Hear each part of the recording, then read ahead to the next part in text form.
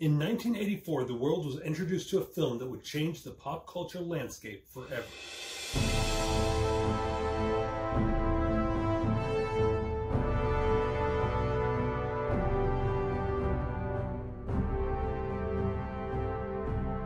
Ghostbusters, starring Bill Murray, Harold Ramis, Dan Aykroyd, Ernie Hudson, Sigourney Weaver, Rick Moranis, and Annie Potts, was directed by famed filmmaker Ivan Reitman and explored the realm of the supernatural in a comedic style with action, drama, romance, horror, and sarcastic humor. The film spawned an entire franchise after becoming box office gold shortly after its release. 3 years after its introduction to the public, the film was transformed into an animated series, which in turn produced a line of toys, comics, video games, and other merchandise. The theme song for the film held the Billboard #1 spot for 3 weeks and produced its own series of spin-offs and merchandise. Ghostbusters became a pop culture sensation seemingly overnight, but it wasn't without lawsuits or controversy. Violating a judicial restraining order, willful destruction of public property, fraud, malicious mischief. See, in a couple of years, at your first parole hearing. They'll never take us alive. All right, let's get on with it. The idea for the film originated with Dan Aykroyd, whose family had long been involved in the occult and paranormal. The original concept for the film was completely different than what it ended up becoming, and was originally set to star John Belushi in the role of Peter Venkman. However, Belushi died during pre-production and Bill Murray was cast for the role, which would help establish him as a leading man in many different genres of film, alongside his work in Meatballs, Stripes, and Ghostbusters 2, all of which were co-written by Harold Ramis, directed by Ivan Reitman, and starred Bill Murray, a relationship that would continue until the film Groundhog Day in 1993, when Ramis and Murray had a falling out. The relationship would not be mended until their work on Ghostbusters the video game in 2009, just 5 years before Ramis' death in 2014. I thought you might turn up.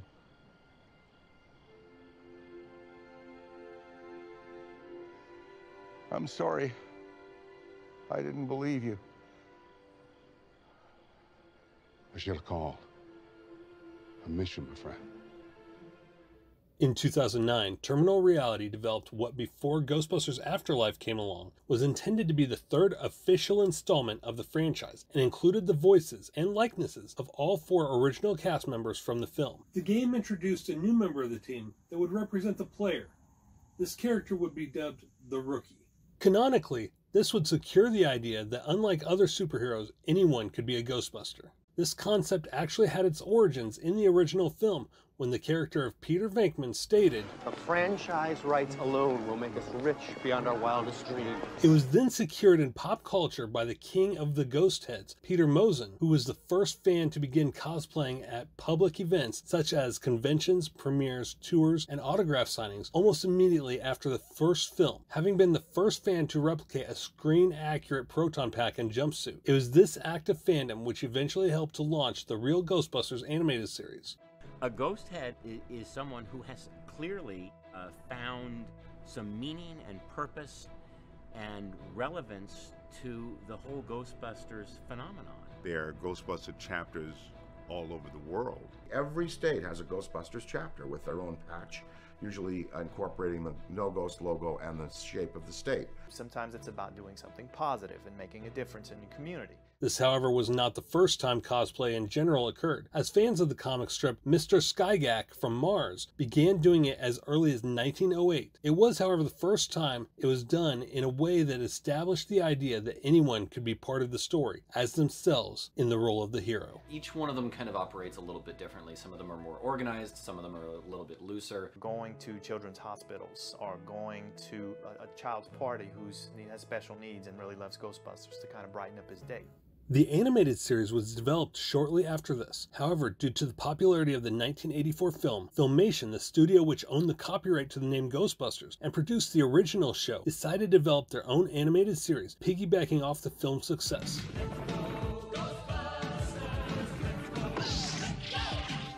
Being that Columbia Studios had not thought to secure the cartoon rights for the name, producers were forced to title their animated series The Real Ghostbusters. The series went on to become a merchandising juggernaut. The vast majority of t-shirts, toys, posters, comic books, and games that were released during this time were based upon the real Ghostbusters animated series and not the film. Ernie Hudson was the only member of the original cast to attempt to retain the role he starred in when he auditioned for the voice of Winston in the series. However, producers chose to distance themselves from the film and cast Arsenio Hall as the voice of Winston in the first 3 seasons. However, this would begin a pop culture voice swap over the course of several years, as the voice of Peter Venkman in the animated series, Lorenzo Music, prior to Dave Coulier's addition in the 3rd season, went on to voice Garfield in the animated appearances of the character, until Bill Murray, who played Peter Venkman in the film and game franchise, took over as the voice of Garfield in the live-action films. In 1988, the real Ghostbusters received their first comic book series in Now Comics and was later picked up by Marvel UK. It was immediately after this that the animated series changed its format in order to appeal to younger audiences. Gone was the dark tone of the earlier series and scary elements that attracted kids on Saturday mornings due to it being completely different from anything else on children's television. The title for the show was changed to Slimer and the Real Ghostbusters, and each episode was divided into 2 parts. There was the first half, which was more in line with the original series, and the second half, which was more cartoonish and revolved around the Ghostbusters mascot, Slimer. Soon the comic series followed suit, but dropped the Real Ghostbusters title altogether in favor of simply titling the comic series Slimer.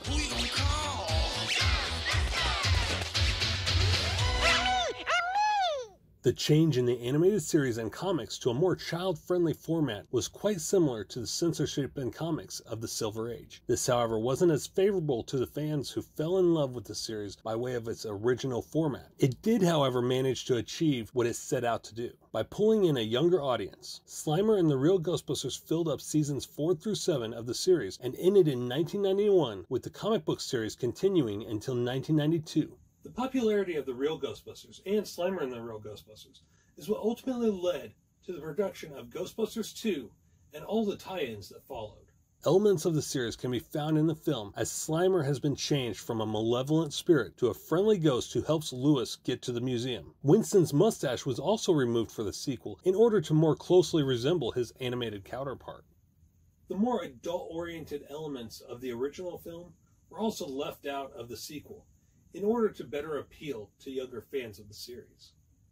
The series managed to cross over with other animated series of the time for a half-hour-long public service message, which was introduced by the President and First Lady George and Barbara Bush, called Cartoon All-Stars to the Rescue. This cartoon, which warned of the dangers of drugs, was simultaneously broadcast on ABC, NBC, and CBS in 1990 and featured Slimer, Alf, the Smurfs, Garfield, and even Michelangelo of the Teenage Mutant Ninja Turtles, as well as many others. This had never been done on TV before, but was strongly influenced by the comics of the 70s, which depicted the dangers of substance abuse, such as The Amazing Spider-Man number 96 and Green Lantern Green Arrow number 85.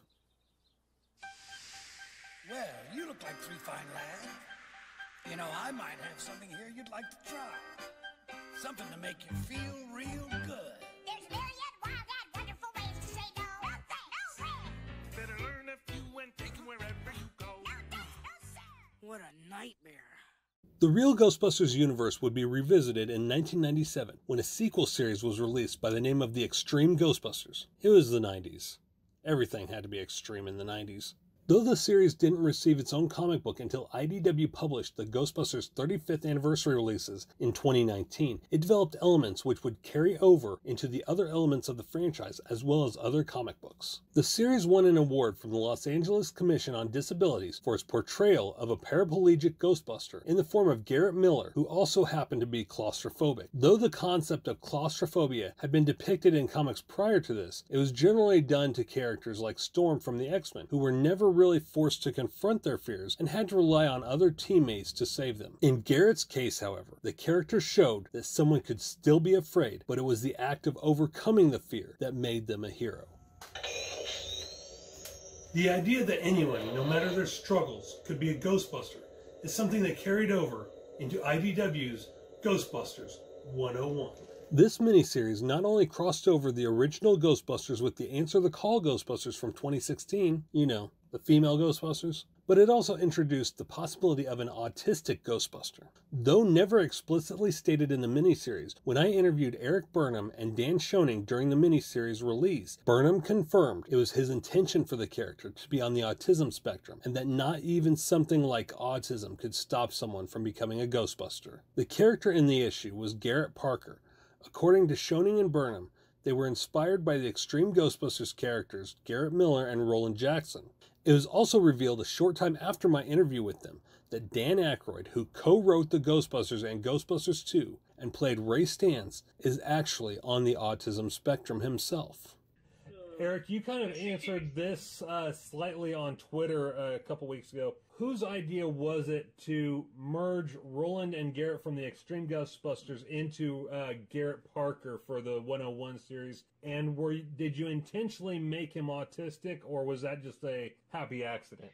I did intentionally name him Garrett because Dan had a look that was very close to Roland, and I didn't want people to start asking for the debut of the Extreme Ghostbusters, which they already have to a degree. They've wanted to see the whole team pop up ever since we started using Kylie. We tried to throw him off, or I tried to throw him off by a little Eduardo cameo, but I don't want to bring in that whole team and rebuild them, and then I wouldn't be able to use them because we have a lot of characters as it is. Right.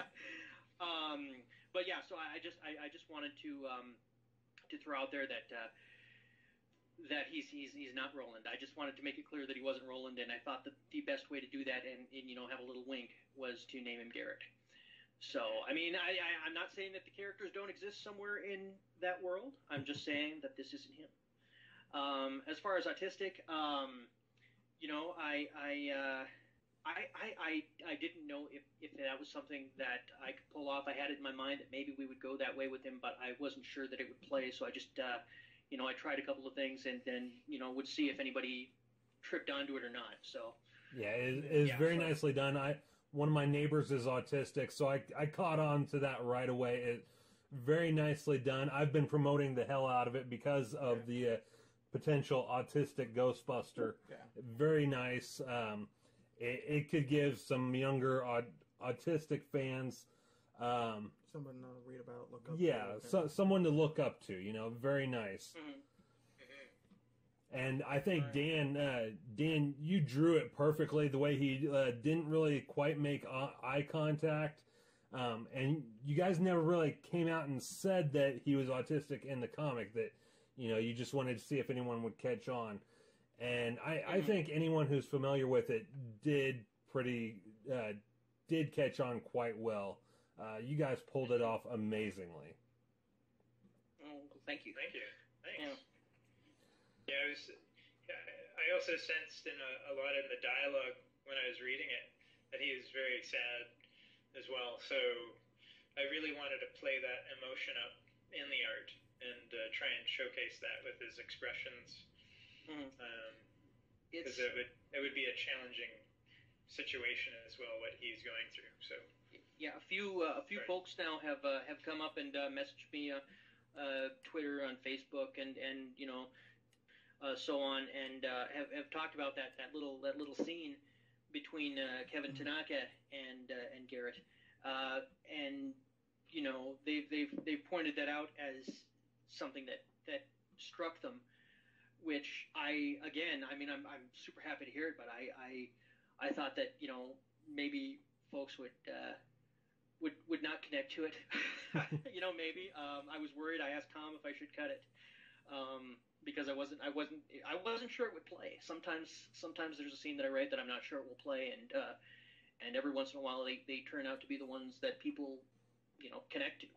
So I'm kind of grateful for that. Nothing else, The name Ghostbusters was borrowed from the 1975 children's sitcom which starred Forrest Tucker and Larry Storch and was named The Ghostbusters. Due to the uncertainty in attaining the rights to the name, the film was nearly titled Ghost Smashers. Though Columbia eventually managed to secure the rights to the name, alternate scenes were shot for the film, using the Ghost Smashers name. IDW Publishing would eventually use the alternate name as a rival paranormal elimination team in Ghostbusters number 13 in 2012, but were eventually merged into the Ghostbusters in a later issue. The leader of the Ghost Smashers, Ron Alexander, went on to join the Rookie from Ghostbusters, a video game, in the Chicago branch of the Ghostbusters. Controversy followed the franchise when Harvey Comics filed a lawsuit against Columbia Pictures because the No Ghost logo infringed on their copyright due to it bearing too strong a resemblance to Fatso from the Ghostly Trio.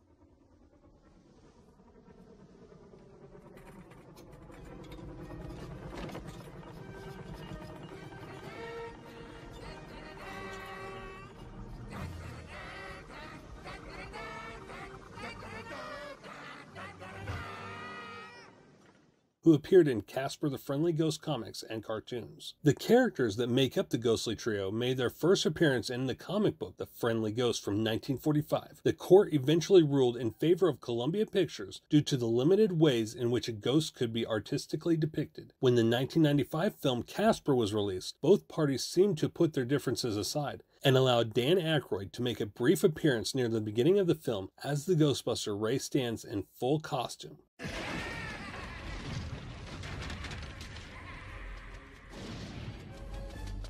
Gonna call? Someone else. Due to the ruling of the court during the aforementioned case, the depiction of ghosts in a similar manner as the Ghostly Trio and No Ghost logo is fair use, as long as it does not present confusion with the other two copyrighted and trademark properties. Similar to the use of the No Ghost logo, the theme song for the film also presented a fair amount of legal controversy. This was due to its resemblance to Huey Lewis's song I Want a New Drug, which came out a year earlier. The case, however, was settled out of court with a confidentiality agreement being imposed. This agreement led to a new lawsuit in which the studio for Ray Parker Jr. filed suit against Huey Lewis for breaking confidentiality in regard to the settlement during an episode of VH1's Behind the Music. Unlike other superheroes and comics which require people who are extremely wealthy, have genius-level IQs, or superpowers to become heroes and villains, the thing about Ghostbusters truly is that anyone, no matter their culture, no matter their educational level, no matter their gender, age, economic background, or abilities and disabilities, anyone can be a Ghostbuster. Further, the popularity of the franchise paved the way for so-called paranormal reality shows such as Ghost Hunters and Ghost Adventures, which have become popular. The technology used in the franchise as well has also inspired many of the pseudo-tools used by paranormal investigators, as gadgets such as EMF meters are thought to be real-life versions of the PKE meter, even though the theory of use has no basis in reality. The entire concept of Ghostbusters is to face your fears, and that it's okay to be afraid, but the power is in your hands to face that fear and bust it. Though Ghostbusters didn't originate in the comics, many aspects of its longevity can be contributed to comics, either directly or indirectly. Further, as stated earlier, Ghostbusters succeeds where other franchises fail, because while not everyone can be a superhero, anybody can be a Ghostbuster. If you enjoyed that video, make sure you hit the subscribe button right there so you stay up to date on all things geek culture. Also, go ahead and check out one of these two playlists on the side for more videos just like the one you just watched. I'm Shannon for Comic TV, the only place on YouTube where all geek culture collides. Take care, geeks.